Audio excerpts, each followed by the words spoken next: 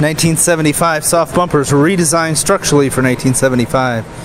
And external appearance varied slightly from the 74. The front bumper had an inner honeycomb core that simulated pads on the exterior. The rear bumper had inner shock absorbers for impact. The rear bumper skin was one piece, unlike the two-piece in 1974. Simulated pads like those of the front were also added to the rear.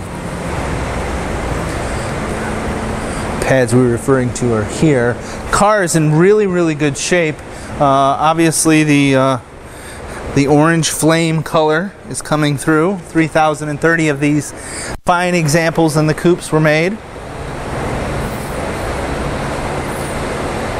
I would call the paint on the car very good. It is not an excellent, probably a 7. Very good, showing just a little fading in certain areas. An L82, as you can see with the AC, very nicely done engine compartment.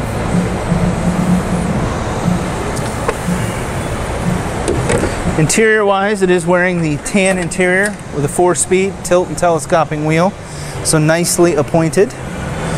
Seats on the car look almost brand new. Our carpeting is excellent shape as well.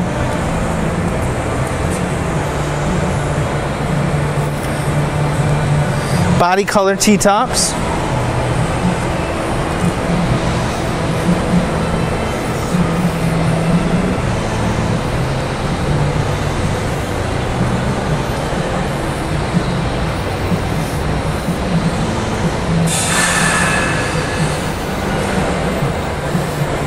Nice chrome luggage rack, and the paint in the rear of the car is in excellent shape, as well as the taillights being nice and clear.